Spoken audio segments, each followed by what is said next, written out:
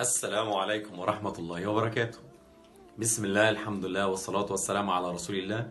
سبحانك لا علم لنا إلا ما علمتنا إنك أنت العليم الحكيم. ثم أما بعد، تعالوا نكمل الموضوع اللي احنا بدأناه المرة اللي فاتت مع سلسلة اسمها سلسلة لماذا الإسلام.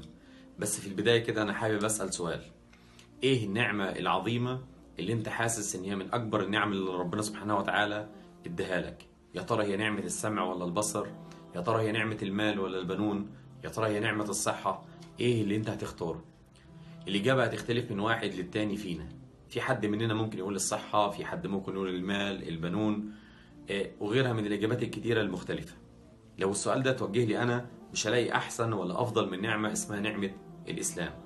تخيل كده إن عدد الأديان اللي موجودة على كوكب الأرض دلوقتي في اللحظة اللي أنا بكلمك فيها مش أقل من 4200 ديانة. 4200 ديانة، وانت تتولد مسلم. لمين بقى؟ لأب وأم مسلمين، من غير لأي جد ولا تعب ولا أي حرب ولا جهاد ولا أي حاجة خالص. يجي لك كده الإسلام على طبق من ذهب زي ما بيقولوا. هو صحيح وصل بجهاد النبي الأمين محمد صلى الله عليه وسلم وجهاد الصحابة الأجلاء رضوان الله عليهم، وبكل تعب ومشقة عشان يوصل لك أنت أو يوصل لنا كلنا كده بكل بساطة كده.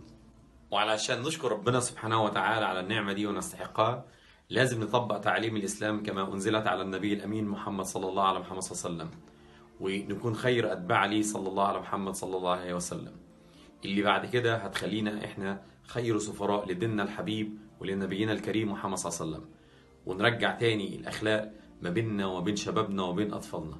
أحبكم في الله، محمود أحمد منصور.